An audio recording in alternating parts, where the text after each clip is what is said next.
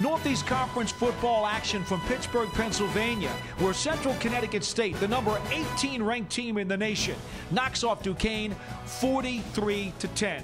A convincing performance by a team going to the NCAA playoffs, Jeff. And even though some of the stats in the first half were kind of close, you got the impression from the early going that the Blue Devils offense was going to do what it needed to do. Yeah, and you know, certainly they have the weapons to do it with Winchester being able to take the ball, whether he can throw it, he can run it, and just shows you how potent that offense, but their defense also can play pretty good football. Yeah, that's for sure. They ran for over 200 yards on the day, and they got it going on the ground with the first score of the afternoon.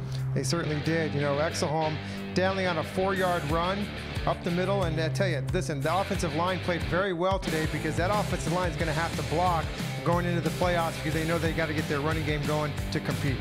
Then they get a touchdown pass out of Aaron Winchester. He hits Theo Zidor, the backup tight end. It's a 12-0 game after the first quarter. After a Duquesne field goal, another ground touchdown for Central. Well, yeah, you know, Central, they're going to try to get it done as much as they can. Winchester today didn't throw the ball, only threw it 20 times because they could run the football against a good Duquesne defense, showing that at their will they can do whatever they wanted to do. NEC Walker takes it in. Then Kellen Taylor for Duquesne, outstanding wide receiver, had a terrific season.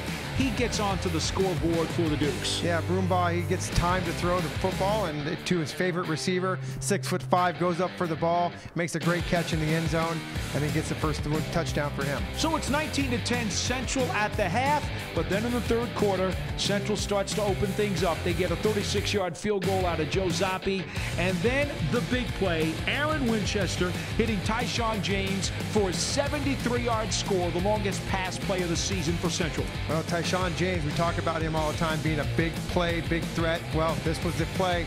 The safety over the top, missed the tackle, nobody behind him. He goes down the field for 73 yards for a touchdown from Aaron Winchester. Did you mention defense before? Yeah, I think you did, because they get a pick six. Well, listen, the defense coming into this game, 26 takeaways on the season. They leave the season with 29 of them. Exelholm, a touchdown, 87 yards.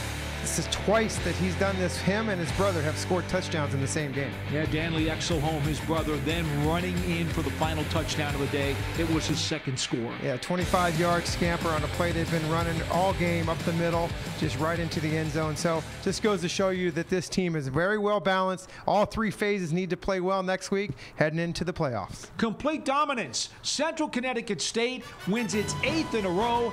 They are the NEC champions, and they're going to the NCAA's, knocking off Duquesne 43-10.